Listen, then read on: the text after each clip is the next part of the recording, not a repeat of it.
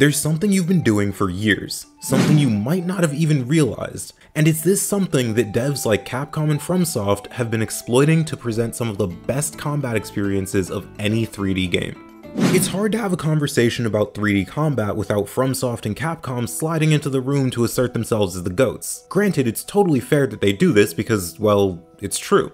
When it comes to 3D combat, I seriously struggle to find a company that does it better than Fromsoft and Capcom. On Capcom's end, we have games like Monster Hunter, a series that has single-handedly crafted a genre all about hunting massive bosses.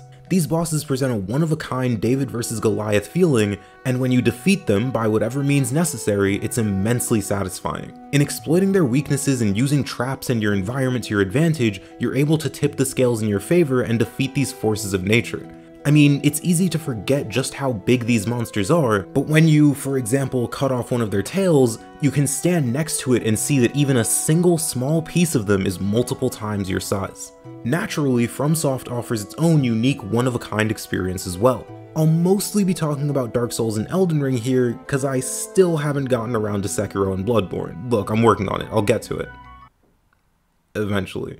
As for games I've already gotten around to playing, let's talk about what Elden Ring and Dark Souls do to separate themselves from the competition. On a first playthrough of Dark Souls, the game may feel cumbersome, awkward, even clunky, but that's a very deliberate style that really forces you to appreciate the movesets of every single enemy in the game. In most games, enemies are throwaways. They get in your way, you beat them up, and everyone moves on with their lives. But Dark Souls is different. In Dark Souls, I can remember nearly every single enemy in the game because I recall how much trouble they gave me. I remember the feeling that each of these enemies elicited when I first encountered them. The power and terrifying stature of the Hollow Manservant, the overwhelming speed and ferocity of the Starved Hounds, the how sick do you have to be to create a thing like this feeling that you get when you encounter these abominations. You'd never get these feelings if the enemies were weak and easily defeated, which would likely be the case if the combat wasn't as slow and deliberate as it is. And while it's in these ways that these games like Monster Hunter and Dark Souls separate themselves from their competition, they do something that only the best games can. They take advantage of the player's ability to learn and master the systems at play. Now, this isn't something that only Fromsoft and Capcom are able to do, but they do execute it in a very specific way that puts them miles ahead of their competition, but more on that later. As for what exactly I mean by taking advantage of learning, let me give you some examples. One of my favorite parts of Monster Hunter is the fact that you have 14 different weapons at your disposal. While in most games these weapons would simply mean a change in stats or maybe a special attack or two, in Monster Hunter switching to a new weapon is like switching to a totally different game.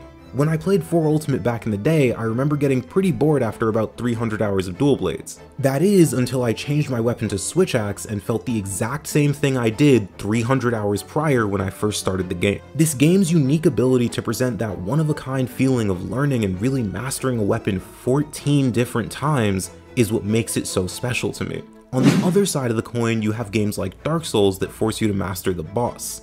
By the time you beat a boss in Dark Souls, you know every single move they can throw at you, all the tricks they might use, all of their tells, and most importantly, all of their weaknesses.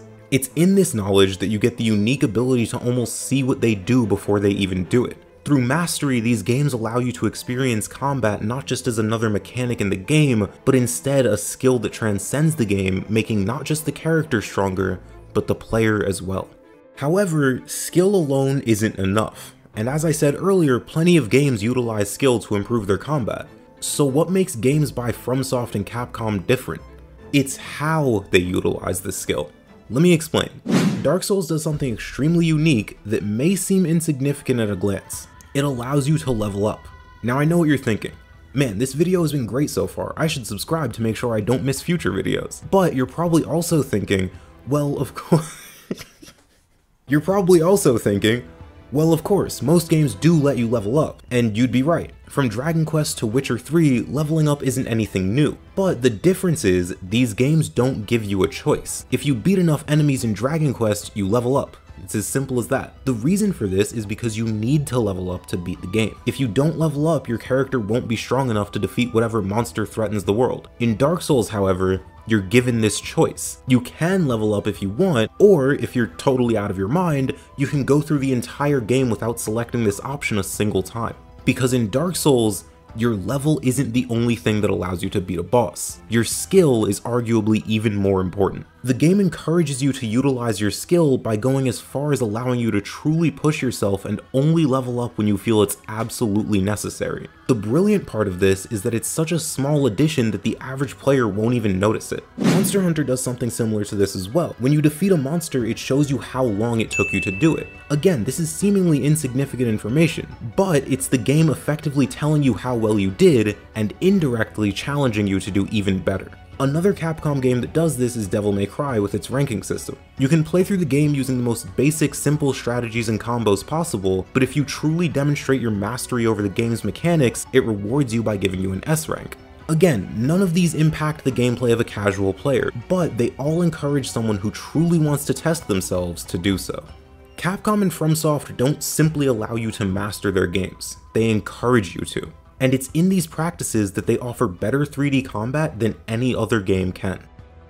Now, speaking of Monster Hunter, you can check out this video on what'll make the upcoming expansion a 10 out of 10. Or you can check out this video on why, despite all evidence to the contrary, these games aren't perfect.